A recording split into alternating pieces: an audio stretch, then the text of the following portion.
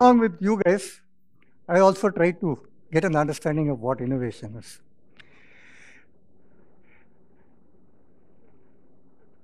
Actually, in a lighter vein, we are all very good at inventing lies and probably innovating on reasons, excuses. I'll just start with a very light incident. You might have read about it also. A boss at an office asked his subordinate one day, "Hey, do you believe in life after death?" The subordinate said, No, sir. That is all superstition. I don't believe it." Then the boss said, "I also didn't believe all these years. But yesterday, I suddenly started believing." "Why, sir?" "I met your grandfather whom you said had died last week." So, that is where our innovation seems to be really at its best. But there are many other places where I think we have opportunity to be innovative. Let's take a look. These are just academic definitions. I picked them up from Wikipedia. I'm not ashamed to say that. Yeah. We can just restrict ourselves to this little thing. Use of a better and novel idea or a method. No. And yes, doing something different. This is, in fact, bulk of my talk will be on doing something different. People who have done something different. Let's go on. And yes, already there have been a few references to what invention is and what innovation is. And of course, here's something about improvement as well. Like I said, my sources, Wikipedia. Now, our country, I'm afraid, for far too long, other than paying lip service to the downtrodden sections of society, we have done precious little. Doesn't matter whether it's politicians or ordinary people. In 65 years, all that I can see is this. The educated middle class has perhaps become more and more self-centered, more self-seeking, and is less and less worried about the rest of the society. And we are now at a situation where we need to look at all of this. All of the political violence that you see in different parts of the country, there is one root cause for that. It is deprivation, it is poverty, it is the yawning gap between the rich and poor. And we have to look at it. The engineering community in particular has a big role to play in this.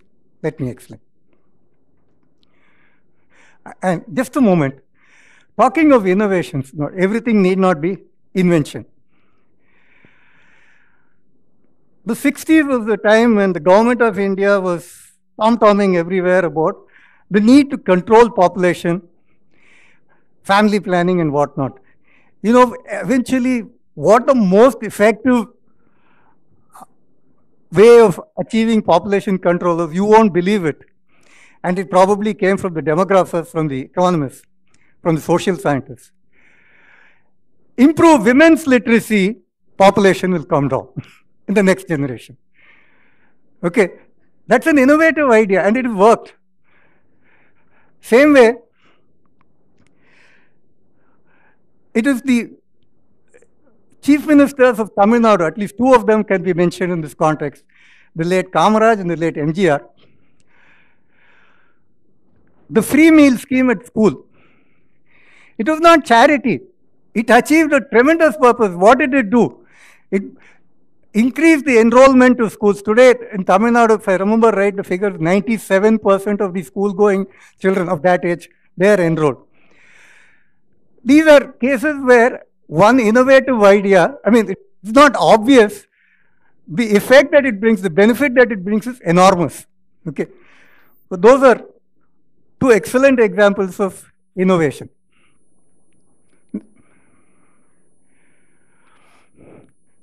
Now let's move on to a few innovators in this country. Ever heard of this person? My generation, everybody would know. He was a hero. This person from Coimbatore. Does it sound interesting? Edison of India manufactured the first electric motor in India, shaving blades, distance adjuster and film cameras.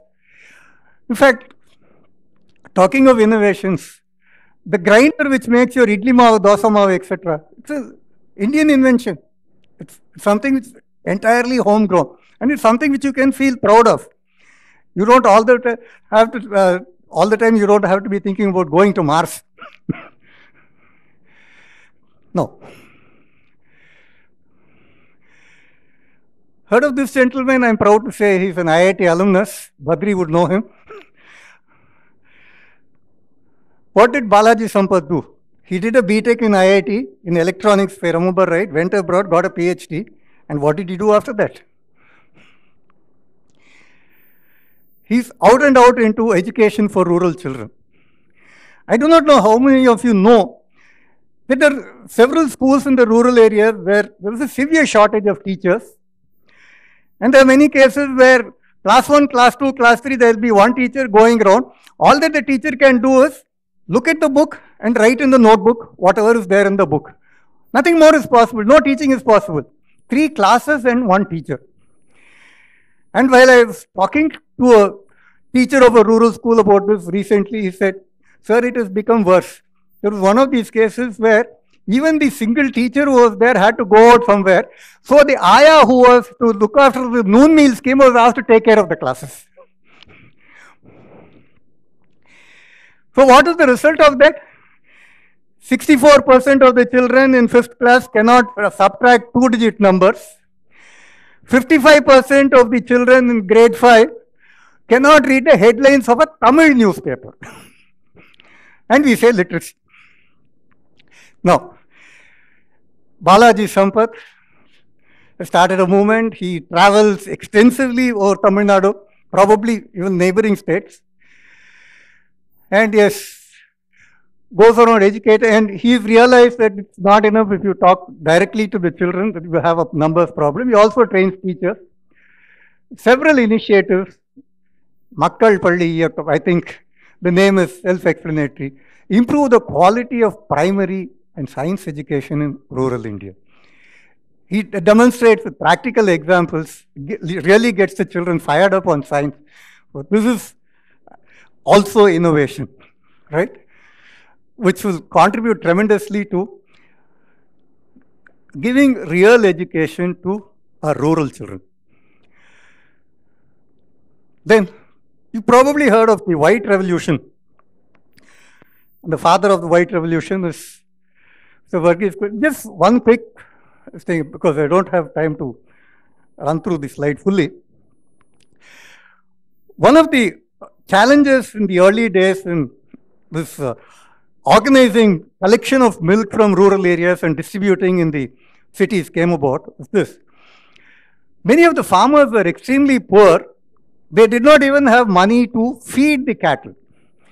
And one of the moves taken at a very early stage was, we'll pay them weekly, and not after getting the milk, but before getting the milk. Every week, an advance payment was made so that the farmer's poverty was taken care of, and that in turn encouraged the animals to be in better health, the milk yield to increase. And that is where it all began, and it's made great strides. You know today where the dairy industry stands in this country. All of us have a vexing water problem, and this year, for example, there is a severe concern over the failing monsoon. What did Shekhar Raghavan do? A physics professor to a social entrepreneur, rainwater harvesting. You all heard about it. And I may mention here, for example, the current Chief Minister of Tamil Nadu in her earlier tenure imposed rainwater harvesting structures in the houses in Tamil Nadu. A lot of people cribbed, moaned and groaned. And later on they said, we are thankful to her. Because of her, today there is water in our wells and we are able to survive. And yes, the other, not to forget, ecological sanitation. Some parts of it which I can't explain in public, but there is at least this much you know. As we move more and more into the disposable culture, we are generating so much of garbage, so much of solid waste, and you know the kind of protest it brings about wherever you dump it, right? So you would understand that we have to look at the ecological angle as well here. Heard of this gentleman? An engineering graduate from AC Tech. But you know what he did? There is this village quite close to Chennai. A place which was full of bootleggers, antisocial elements, and it completely transformed that.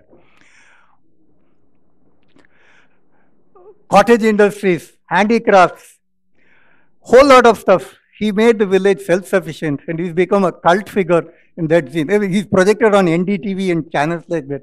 Made a huge difference to rural welfare. And here's another gentleman, Nammarwar, into organic farming. Today, you know the extent to which we are killing ourselves with fertilizers and pesticides and insecticides and whatnot. And you know that already the awareness has come. But way before the current awareness, Nammarwar had done quite a bit into organic farming. The important points to note: ecologically sound, sustainable, poison-free food production. You've all heard of the extent to which DDT has permeated. It's time that we looked at all of these and found new solutions. Many of the time you'll find that you can actually draw inspiration from our traditions that existed 100 years ago. So he's gone a great distance in this. A few examples in the last 2 minutes. Let me. Shakti Mahindan in Tamil Nadu, hand-operated water lifting pump. In fact, something that many of you might have known, the ordinary atmospheric pressure is 10 meters. So you can't originally pump water up from more than that type. But today we have Mark II pumps, which concentric pipes, which can bring out water from much deeper levels. Here is another one where as you are pumping water, there is also a facility for cattle to drink water through this water which collects here from the chute. A bamboo turning lathe. The normal lathe is something which all of you understand, but wood turning lathe, and in particular the bamboo turning lathe, is an innovation which came from the currently in use northeastern state. A solar mosquito destroyer, a wood stove. Can you believe that this is a Varagadupu? It is. Okay. With point 2, let's say, reduce heat loss, increase efficiency. It's not that all the time you have to be talking about only about microwave ovens and how their efficiency can be increased. These are the ones which can touch the remote villages of India. And of course, on the social entrepreneur front, we have had quite a few. Somebody into education, somebody into nursing. And where would I expect my young engineering aspirants to go to? Coding, testing, maintenance. The reason I said education was, I would also look at composite education, where apart from what the rote learning and the exam that students are going on, I want classes for arts, sports, crafts, everything. That I would call as holistic learning. Yes. And that is what is vanishing. Now everything is theory class, finish portions. That is the obsession. And that finishing portion has nothing to do because the children don't learn anything. We have to get out of that obsession.